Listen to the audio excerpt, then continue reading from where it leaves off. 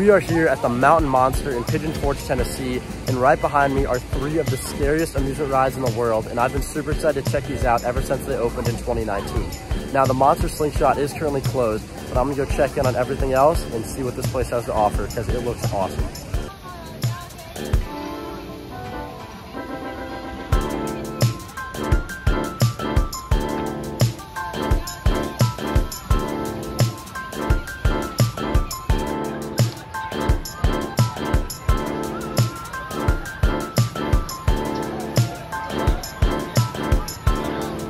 Costing just under $4 million and opening in 2019, Monster Mountain is located in this sort of strip mall looking area with a bunch of dining and a bunch of shops set around. But this definitely is the main piece, and I can tell there are tons of people here just to experience the Mountain Monster.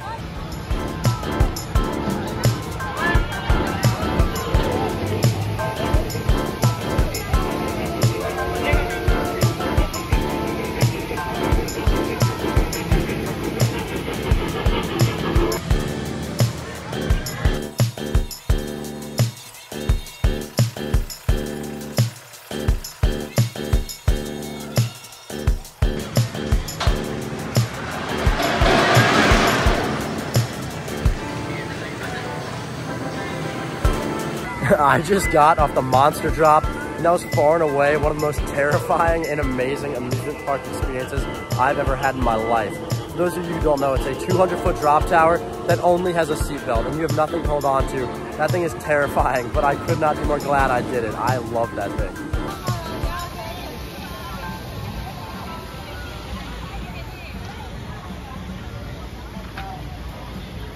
If you look right over my shoulder, you'll see the Ferris wheel at the island. Now, we were at the island earlier. I got the coaster credit, but there really wasn't too much there that I was interested in. So we took the around a mile walk to get to the Mountain Monster, and I recommend everybody in Pigeon Forge come check this out because the Mountain Monster is no joke. This thing is insane.